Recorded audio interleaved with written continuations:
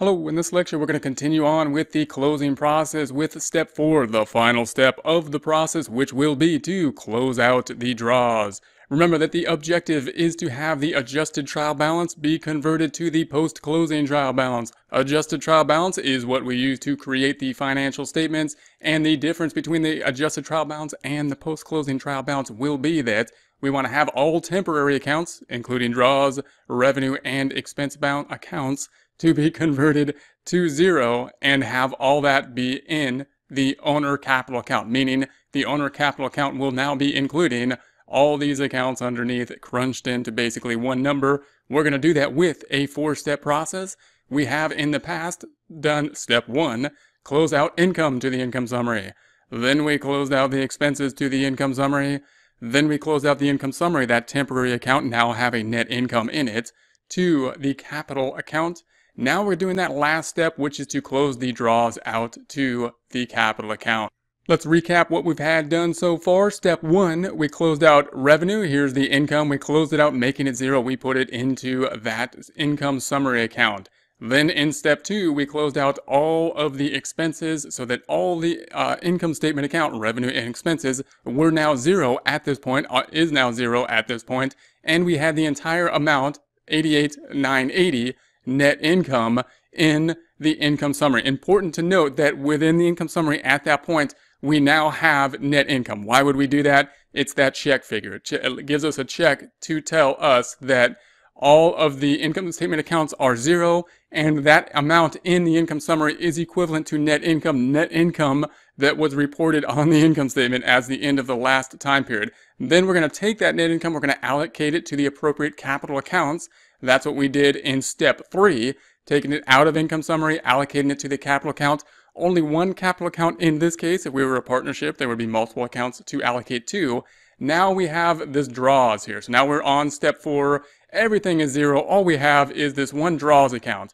The draws account's a little bit funny though, because we can see that it's not an income statement account. All other temporary accounts for the most part are income statement accounts. This is an account that on financial statements is on the statement of equity.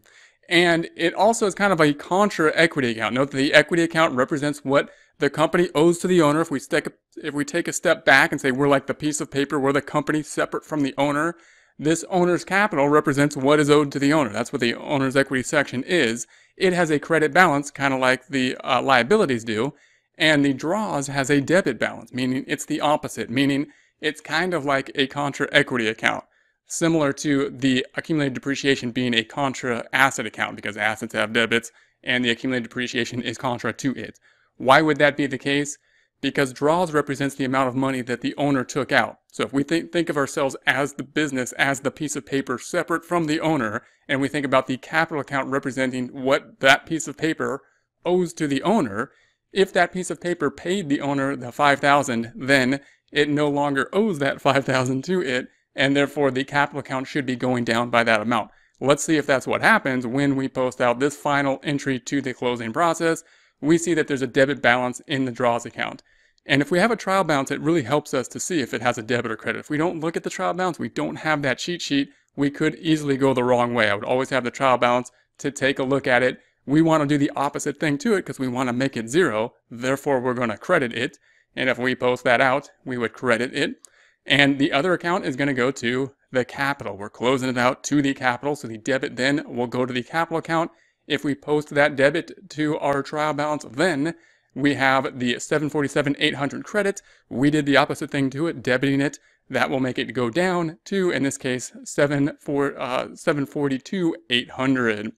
So this is what we have at this point in time. We have all of the income statement accounts zero, as well as that clearing account income summary being zero, and the draws being zero, and the $742,800 now should be the number that we reported on the balance sheet as of the end of the last time period, which was 12/31 in this case. So the post-closing trial balance we can think about as right after, as of 12/31, right after we closed it, or we can think about it as the first thing that happened January, period 1, where we have nothing in any of the temporary accounts, including the entire income statement. It's important to note also that although we are posting all of this as of 12/31, the cutoff date after the close of the last period, we're not actually doing it at that time period in time, because obviously we would have to make the financial statements, which would take some time after the year end. We're posting everything as of 12/31. We're not actually doing it as of 12/31.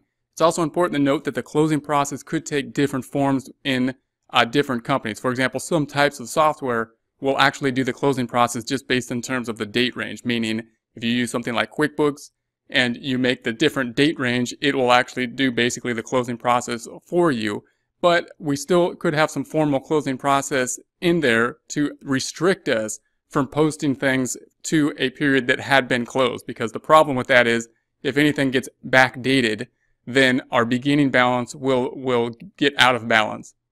So whatever system we are using, we do want to understand the closing process, and we want to understand that if we're moving from a report that is going from the prior period to a trial balance that's going to another period that was after the closing process, that it's going to show that all the income statement was closed as of the closing time period and then was rolled over to the equity section. We need to basically realize that as we analyze the reports, as well as understand it if we are doing the closing process, as well as understand that when we are making journal entries or making adjustments after a closed time period, we need to be very careful to be posting things to the prior time period, because you'll notice all those accounts have been closed out. If we post anything to 12/31 or prior, then to a temporary account, that's going to cause us some problems in the future. So we have now converted the adjusted trial balance to the post-closing trial balance, closing out all the temporary accounts. How did we do that? We did the step 1, close out income to the income summary. Step 2, close out expenses to the income summary. Step 3, close out the income summary, now having net income in it, to the capital account. And step 4, finally, closing out draws to the capital account.